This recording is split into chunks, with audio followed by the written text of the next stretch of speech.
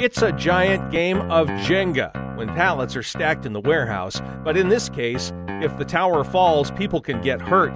Hello, I'm Dan Clark of The Safety Brief.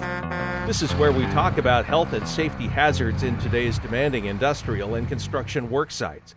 Stacking and storing without a plan can cause crushing and pinning injuries, trip and fall hazards, and even pest problems. Use these storing and stacking guidelines to avoid accidents in your facility. Prevent collapsing loads. Consider the weight of the stack. Whether it's on shelves or freestanding, place the heavy materials closer to the ground. Consider the height of a stack. There are height limits for certain things. Lumber that has to be handled manually can't be stacked more than 16 feet high. There are many other examples. Use appropriate stacking methods for the layers of a pallet. Block. Stack square items in a cube and then secure them with straps, shrink wrap, or wire.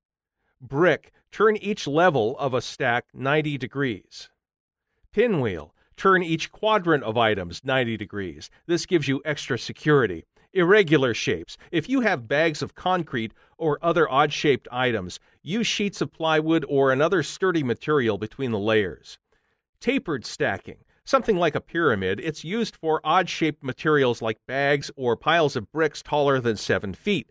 Cylindrical materials, big round pipes, sections of culvert, things like that, block the sides so they don't roll. Other considerations: don't put stacks too close to the walls. When combined with poor housekeeping, this can lead to pest problems. Store heavy items between knee and shoulder height. If workers need to lift them, this allows ergonomic lifting.